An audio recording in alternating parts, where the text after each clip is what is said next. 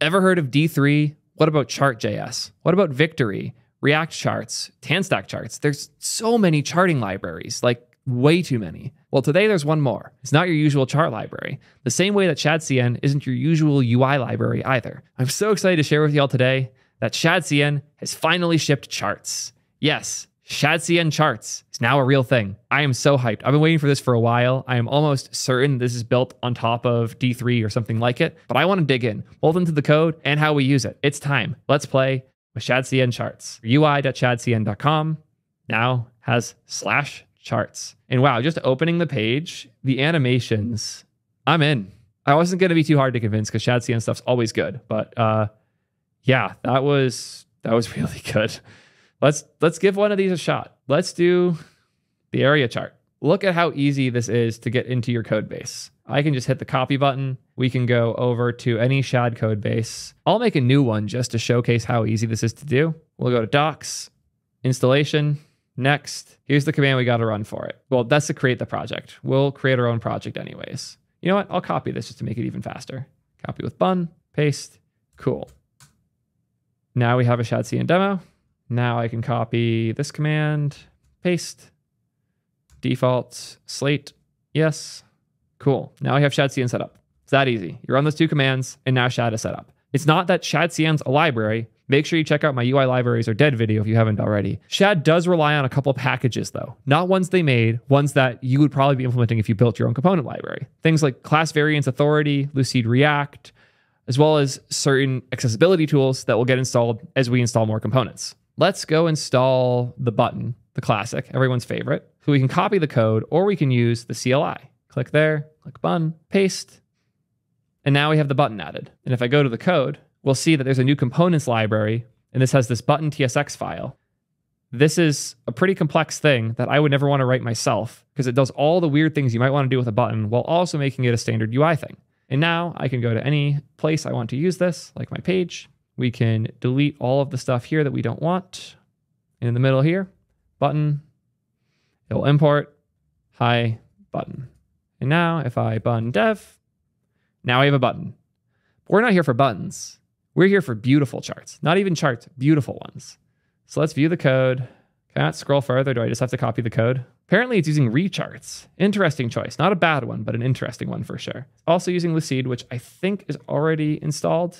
Yeah, Lucid React's already installed. That's what they're using for animations, I'm pretty sure. We could also go to the docs and take a look at it this way. Probably the best bet. Yeah, beautiful charts, browse the charts library. They call out that they use recharts under the hood. Again, Shadcn's not sitting here pretending that they invented everything themselves. They just made really good starting points to make these things for your own applications. This is nice. They have different ones with icons. They have different ones with different data underneath. They have ones with gradients. I like the gradient. Let's start with that. So we can hit that, or we can hit the copy code button. And now all we have to do to add this, go wherever you want to put it. We'll do components. Instead of UI, I'm going to do charts. In here, we'll make a gradient graph.tsx. Paste. Here we go. It looks like it's missing a couple of the other things that expecting us to use, specifically card and chart. We could probably install those. I'm surprised they don't show you how to do that here, but if we go back to the docs, they almost certainly will. Oh, you have to add chart first. That makes sense. Paste, enter, and now charts are added. So now I'm assuming it also installed card because that was a subdependency. Yep, UI now has card and chart, and I have charts, including my gradient graph. So nice. Export function component. That should not be named component. It's an annoying default, but we can name this gradient chart. And now in my page, I'll mount this instead. Paste, save, and look at that. Just by default, looks awesome already. But obviously, we can do a hell of a lot more with this. Super, super exciting. Let's actually look at the code because again, we just copy pasted the code. All the chart stuff, all the base stuff that we need to render the different types of charts all got included when we ran that npm install. We can still customize it, but you probably don't want to customize it at that level. You want to customize it here, where we have the card that has the header with the title and things on top, like area chart, all that. I'll put in this little card utility. Doesn't have to be though. I can just change this to a div and then go to the bottom and close the div. Still works, just not in a card anymore. So again, fully customizable. I want to play with the actual data we're passing in though, because it has the linear gradients with the different stops, but how do we actually pass the points? Like where is the point data that it is using? Here it is. We have chart data. Where does this get passed in? Area chart data is just chart data. That looks very simple. Is it actually putting the months there? Interesting. It's smart enough to use month as a shorthand month. I don't know if it's just trimming to the first 3 letters. Let's try it. Januario. Yeah, it's not actually that smart. And if I was to put like February and then January 2nd, yeah, it's just to in the first 3 letters. Free formatting, but not doing anything beyond that. But it's super easy to just pass data in. So if I wanted this to be randomized, pretty easy to do that too. Function gen random. I'll just say base number. Cool. I'm going to do math random plus 0.5 just to make the average of what we get here a little bit higher, so slightly bigger or smaller. And now if I go to all of these, paste. Now the desktop numbers are going to be randomized every time I open the page. Just not a big enough window for the random. I'm going to get rid of that. And now it'll be different every time. Yeah, look at that. Isn't that cool? It's that easy to just do things with the data because it's just JavaScript. We don't have some crazy proprietary format. We're just passing whatever we want. And I bet we could even add our own custom keys. If I select all the instances of mobile, we'll do Theo, and we'll make sure I'm always 999. Looks like that is not enough, but I'm sure if I specify the keys, yeah, all I have to do is add another one here. We'll do Theo. We'll make the color pink. Let's see what else I have to do. Just the area. Probably just this. Change that to that. Will that do enough? Okay, that's just for the top level. So if we want that to also be filled, we'll have to copy paste the linear gradient for the fill, which is again, pretty easy to do. Just change that. I guess the first one needs capital T, so fill Theo. We'll change those to both be Theo. And look at that. Now Theo's got those numbers really high up, right where they should be, and everything else is a little more chaotic. Good stuff. I like that it's that easy to just add things here. Would be nice if it was a little easier and I could put more config in that config object above rather than having to map these out. But you could programmatically do that too, because again, it's just React. If you don't want to have to specify the area for each of these manually, instead you can specify it above in a config object and then just map over it. Honestly, if you have a fixed number of data types, I would just hard code it. We've only played with one chart so far though, so let's go back. Because again, the way that Shadcn works is we have these base components that are in your code base, but then you can build crazy things on top of them. They actually give really good examples of how to modify this stuff if you want to do it yourself. So you can define the chart data, you can define the chart config, and then pretty easy to render. They emphasize to make sure you set a minimum height value, otherwise it won't render because JavaScript and specifically CSS kind of suck. You can copy this. This is a nice simple bar chart actually. This will be a better example. Let's move to this basic bar chart. Save, replace, and now I have a basic bar chart. It's that easy to get it rendering. Like all the code for that is here. We have some fake data. We have the config, and we're just putting hashes for colors here. That easy. And now the basic bar chart just looks like that. You use the bar chart component, you wrap it with the chart container, you give it the config, and now I can just render bars, and they render how you would expect. Isn't that nice, beautiful, and simple? But if all the charts were that simple, this wouldn't be useful. I want to go through the crazy ones that they were showing on the page before. Some of these are nuts. There's so many useful types of charts in here. A negative bar chart that I can visualize going below and above. Activity bar chart. This one's obviously fake because Firefox is never the popular solution to much of anything. Interactive bar charts. Oh, the fact they have this working is nuts. It doesn't even have the bugs that the YouTube one has. That's so good. Oh, damn. I'm just curious about the code on this one. I have to see this quick. I'm so curious. What's it mad about? Oh, it's because it was named component before. I'm just going to leave it as component so I can keep playing with these things. Let's see it in our app first. Oh, that just works. That's so good. That's so good. How bad is the code though? Well, we got to use memo, so already off to a painful start. How many lines is this? Only 219 lines for that, and half of it's the data. Like if I delete the data, how much is left in this file?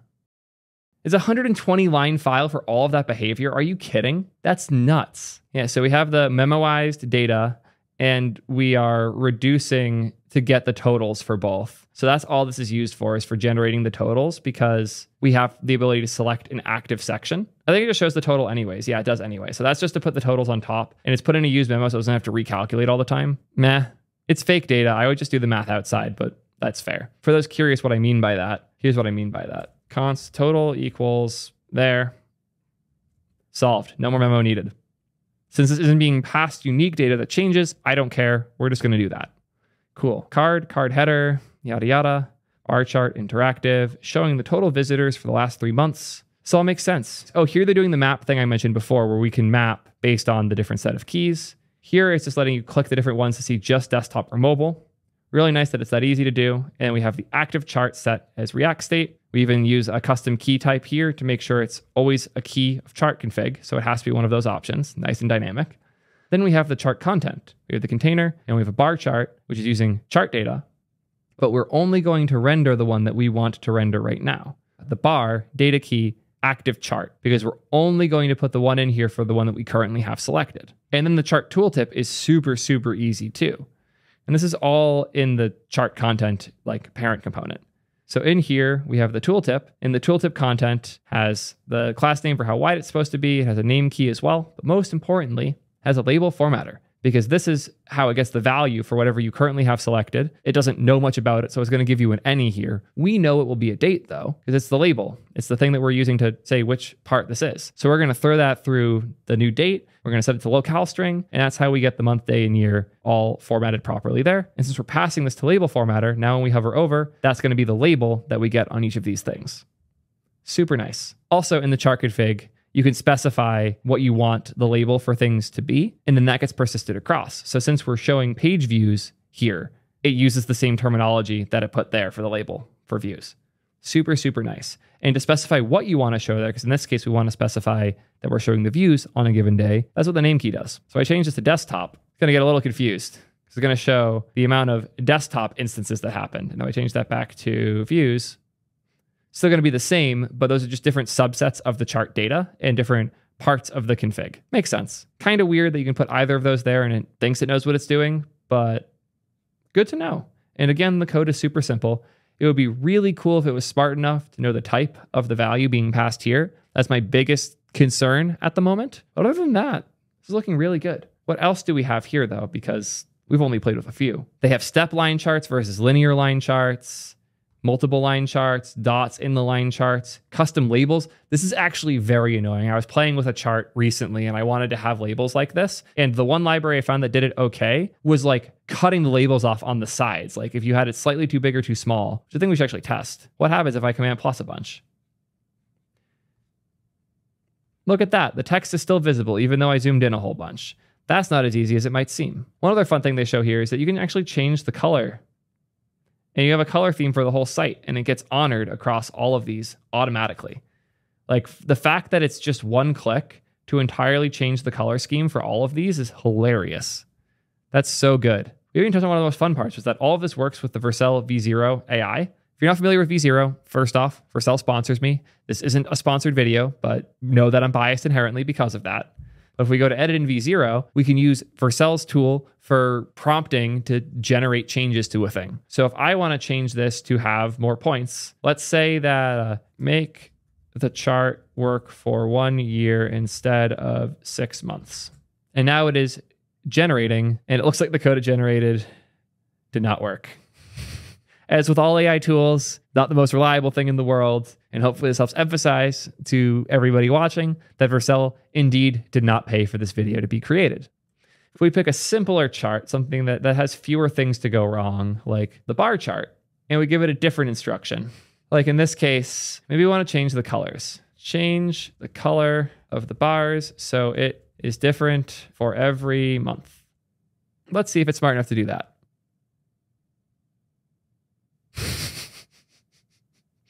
It tried its best. V0 is more of a search engine for the pre-made components, and I largely agree there.